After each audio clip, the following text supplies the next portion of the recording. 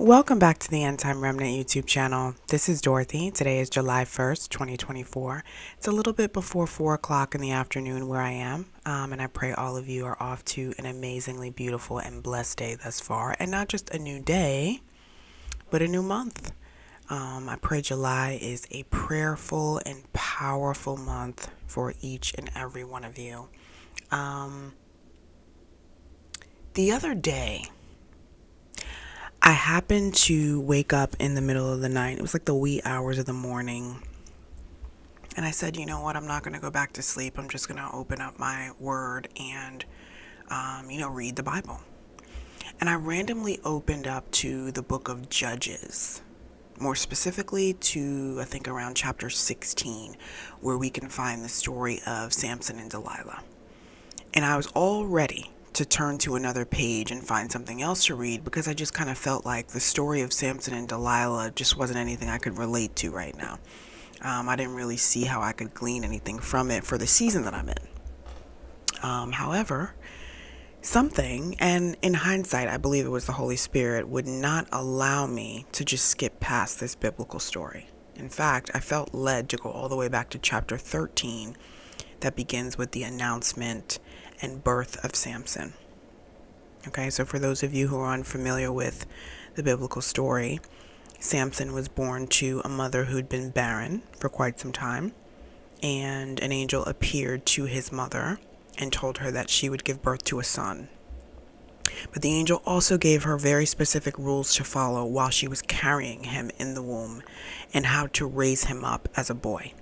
The angel told her that Samson would be a Nazarite, right, which is someone who is born for the service of the Lord, and he would not be allowed to have drink or strong wine. He could not cut his hair, and he could not come in contact with the dead. Okay, I believe there were other Nazarites in the Bible. I'm thinking Samuel was one, and I'm thinking John the Baptist was another. Okay. There was a very special and very specific call on Samson's life, and God wanted to use him to deliver the children of Israel from the Palestines. So I'm reading through the scriptures, just really trying to understand why I felt so led to meditate on these scriptures. I didn't understand what the Lord was trying to say to me. I'm just being honest with you. Like, what was the specific revelation? What was the knowledge? What is the wisdom I was supposed to be taking from this passage of scripture? That was definitely being highlighted to me, right? So when the Lord wants you to read something, or he wants you to glean something, like, you will feel pushed, you will feel led to hover in that place, right? To hover in those scriptures, to meditate on those scriptures. And that's what I felt in the wee hours of the morning. When I finally got to chapter 16 and began to read the story of Samson and Delilah, I thought maybe the Lord was ministering to me about, just how a lot of men of God are struggling with, lust. You know what I mean? Lust, temptation, and a flat out inability to control themselves where women are concerned. But for some reason, something within me said, no, that's not it. That's not what the Lord wants you to focus on at all. So I finished chapter 16, and I just closed the Bible. And before I went back to sleep, I asked the Lord to make it clear to me just why he had me read those chapters and just what he is saying to me right now. Because I knew that he was trying to say something, but I just wasn't sure. Like, what was I supposed to be getting from the Samson and Delilah story? The following day, as I was enjoying my day, I just heard in my spirit, Delilah. And then the question in my head was, what is your Delilah? Right?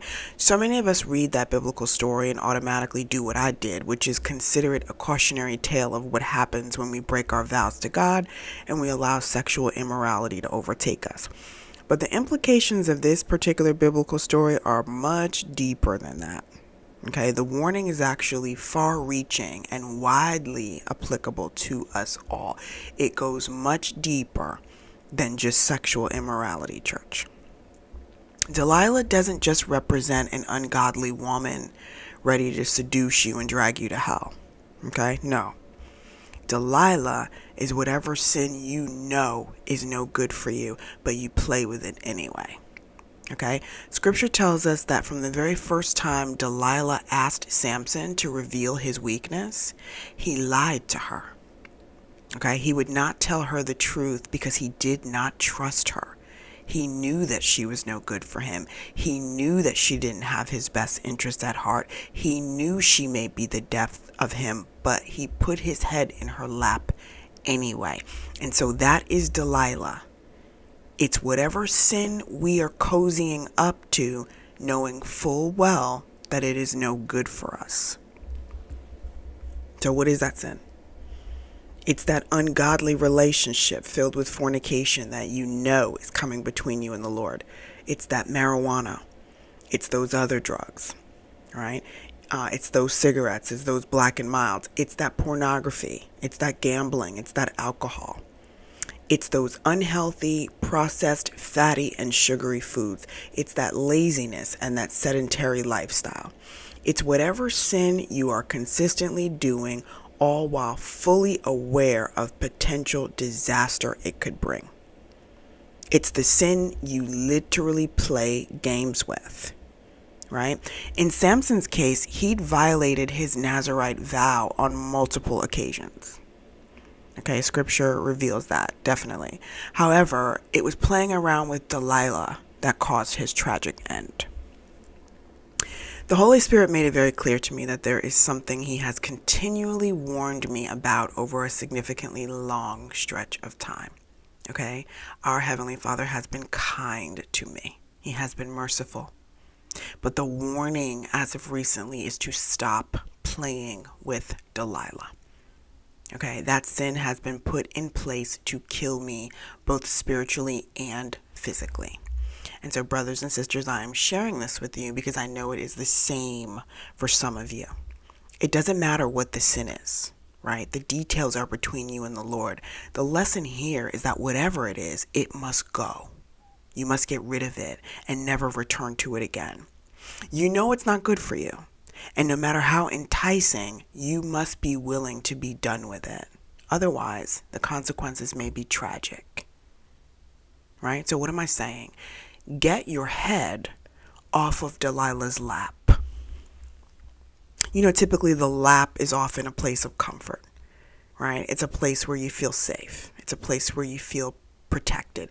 It's a place where you feel like you can let your hair down and be vulnerable, right? And while that may have been the case, you know, on grandma's lap, Delilah is quite different. Okay? The enemy wants this sin to feel comfortable. The enemy wants this sin to feel like it's doing you some type of favor. The enemy wants you to feel like it's really not that bad. Whatever it is, it's really not that bad. But in reality, its assignment is to destroy you. Of all the stories in the Bible, I always felt like Samson's was one of the most tragic. Anytime I read the story of Samson, it's tough. Right? Samson was chosen. Samson came forth at an appointed time and was anointed to do something great in the earth. But Samson went the way of disobedience, lust, and lack of self-control. And as a result, his end was likely not in alignment with what God had originally planned for him at all.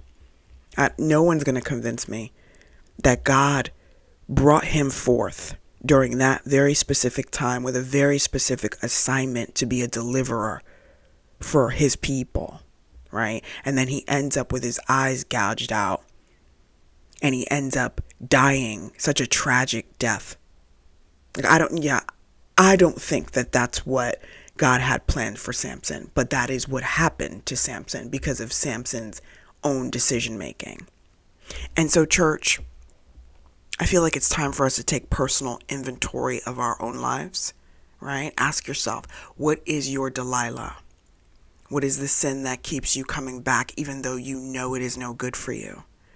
What sin are you literally giving your strength and free will away to? Right? And after you've identified what that is, repent and ask the Holy Spirit for strength to resist it from this day forth. Don't continue to play with it. Don't try to convince yourself that you can have a little bit, or do it every now and again, or it's not really that big, or it doesn't really have that much of a stronghold on you. I can stop whenever I want to. Listen, you need to be completely done with it and refuse to ever return. In this new season, we want to make sure we're not cozying up to old habits and sin patterns that the enemy can and will use to assist us in destroying ourselves. Okay? Full transparency, this is my Delilah. Carbs and sugar. Give me a cinnamon raisin bagel with cream cheese and I'll be your best friend. Okay? Croissants, those are my thing. When I was in Paris, I was in heaven. Okay? Nice and buttery and crunchy. Right? French fries galore. Sakatimi cake, and I love to bake. So this is all the more a problem. Right? Pecan pie cheesecake. Iced coffee with tons of either oat or almond creamer that is loaded with sugar, right? Potato chips, sweet tea, rice, pasta. At first glance, you may be like, oh, Dorothy, that isn't that bad. You know, it's not like you smoke weed, right? It's not like you tip back Hennessy every night, right? But the truth is, consistently consuming these processed, high carb, low nutrient, jacked up foods is bad. It is bad. It's bad for my health, right? At some point, I decided to incorporate some more fruit into my diet, and I realized that I loved cold watermelon. And you may say, well, Dorothy, watermelon is excellent, right? It's a whole food. It's fruit. It's good for you. Well, not if you have the ability to consume an entire watermelon in 24 to 36 hours, right? The amount of sugar, albeit natural, that is in a whole watermelon is obscene, right? And I will sit and eat it all with no help from anyone else, right? So what are we talking about? We're talking about sugar, sugar, and more sugar. That's my Delilah. It has caused me to have quite a few close calls in my health over the years, and it is single-handedly the culprit of my significant weight gain over the past few years. So this is a picture of me June 2021. And this is a picture of me the other week, June 2024. And it's like, oh my, well, how did that happen? Well, me, playing with Delilah in the kitchen, whipping up, my famous Ferrero Rocher chocolate cupcakes when I should have been crunching on an apple and going to the gym. Right? Me playing with Delilah, playing games. I was consistently eating things that literally caused me discomfort after eating it. Right? Things that cause inflammation in my body, things that cause weight gain, cause brain fog. It's like, while I'm eating it, it's wonderful. But afterward, my poor body always let me know that this is not benefiting at all. And yet I keep eating these things because they taste good. And the worst part is that the Lord has given me countless dreams about my diet and that he doesn't want me to eat these things anymore, especially not in the volume that I have eaten them in the past, right? So in one dream, I saw cake and immediately I went over to grab some. I got the cake in my hand, but then I saw my hand put the cake back. So basically the Lord was telling me, look, I need you to steer clear of the cake. You eat way too many sweets. I knew the Lord was telling me to stop eating sweets, and if not altogether, at least stop doing it in the large amounts that you are consuming. So listen, I don't have a problem with being transparent if it will bless someone else, right? We don't all have the same Delilah. The enemy isn't coming to tempt me with Hennessy or weed or pornography. Those aren't my wave. Those are not my vices. But he will roll up on me with whispers about how nice it would be to have a slice of cake. And why? Because the plan is to continually lure me into Delilah's trap so that ultimately I end up like Samson, gone before my time and possibly having never truly fulfilled God's purpose for my life. And it's the same with all of us in the body of Christ. I'm not special. He has had ample time to study each of us and send temptations according to what will actually work. You may be able to look at a slice of cake and push it right away. Cake may not be your thing. Sugar may not be your thing. But whatever your thing is, trust me, the enemy knows what it is. And that is the Delilah that he keeps sending. And that is the Delilah that you keep playing with. Here's the thing. It's not really about the sin itself, because again, the sin can be whatever. The warning to the church today is to consider what the sin produces, and that is death. Right? If we take a look at James chapter 1, verses 15, it reads, "Then when desire has conceived, it gives birth to sin, and sin, when it is full grown, brings forth death." Yeah. That's what sin brings forth. Death. That's what playing with Delilah brings forth. Death. Right? And so along with the warning to stop playing with Delilah, I give you some encouragement, because I know it may feel sometimes like almost impossible to stop doing something that your flesh is so conditioned and inclined to do. It may feel like an uphill battle, right? Perhaps like me, you have tried to stop, right? Redirect and do the right thing in the past, only to end up back with your head in Delilah's lap again. But I want to remind you right now of God's word. Okay, because church, many of us are crying out for deliverance and freedom from different types of bondages. But the truth is, we've already been given the authority to handle this scandal, right? Luke 10:19 says, "Behold, I have given you authority to trample on snakes and scorpions and to overcome all the power of the enemy. Nothing will harm you." In my Bible, these words are highlighted in red, which means it comes directly from the mouth of the Lord Jesus Christ. It's not up for interpretation. Right? There's an authority that we have been given according to the Lord Jesus Christ, and it's for those of us who are in the body of Christ. We don't have to be bound by Delilah's temptation or consistently lured into her lap. We have the authority to trample upon the works of darkness and walk in freedom. This freedom has already been purchased by the blood of Jesus Christ. Right? Attempting to resist Delilah in your flesh is futile. I have tried to just leave the sugar alone on many occasions. Okay? It has not worked. However, Philippians 4:13 reminds us of precisely how we can walk in victory. It says, "I can do all things through Christ who strengthens me." In our own flesh, Delilah may be too overpowering because that sin appeals greatly to our flesh. However, when we incorporate the authority of Christ and we walk in the power of the Holy Spirit that dwells within us, there's nothing we can't do. I encourage you to get into the prayer closet and come out of agreement with whatever Delilah you've been playing with in recent weeks, months, or even years. Listen, God is merciful, church. But the story of Samson is a stark reminder that sometimes we may end up having to deal with the awful consequences of our own decision making. Delilah makes you feel comfortable smoking those cigarettes in Black and Milds, but when they diagnose you with lung cancer, what then? Delilah makes you feel comfortable sleeping around, fornicating, because of course your flesh convinces you that you're human and you quote unquote have needs. But when they diagnose you with HIV or any of these other incurable STDs, what then? Right? Delilah makes you comfortable going to the casino to gamble here and there. Right? But when a financial emergency emerges and you don't have what you need because you've wasted it in the casino, what then?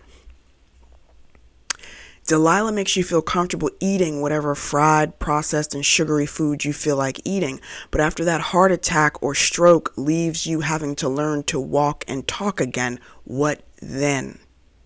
It's not a game, church. And I just felt so arrested the other day when the Lord gave me this revelation from these passages of Scripture. He's letting me know that I need you to stop playing with Delilah. I've already told you how I want you to eat, and I've already told you that the enemy is on your back and this is how he's doing it. Stop playing. Stop playing. Let me give you one last passage of Scripture.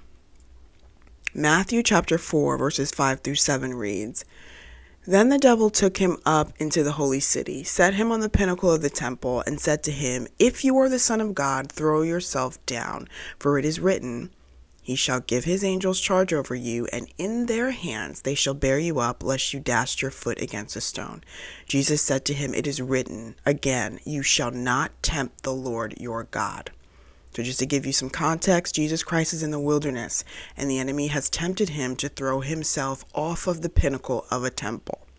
Okay? The devil then goes on to actually recite part of Psalm 91, the nerve of him, okay, and remind Jesus that God's word says the angels will protect him and keep him from harm. So basically, go jump. Doesn't the word say that, your father will send his angels and make sure that you don't dash your foot against a stone, right? However, we need to pay attention to Jesus's response. He says, it is written, you shall not tempt the Lord your God. Because basically, yeah, my father could most definitely send divine assistance to save me from danger at any time. But why should I do this stupid thing and tempt my father? Why should I engage in self-destructive behaviors just to see if my father will help me and get me out of whatever problem I knowingly create for myself? And church, this is it. This is what we're doing when we play games with Delilah. It's the problem we're willingly creating for ourselves.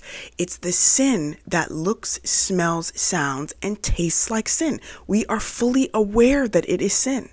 We are fully aware that it is self-destructive. We are aware that it is dangerous, and yet we continue to play with it.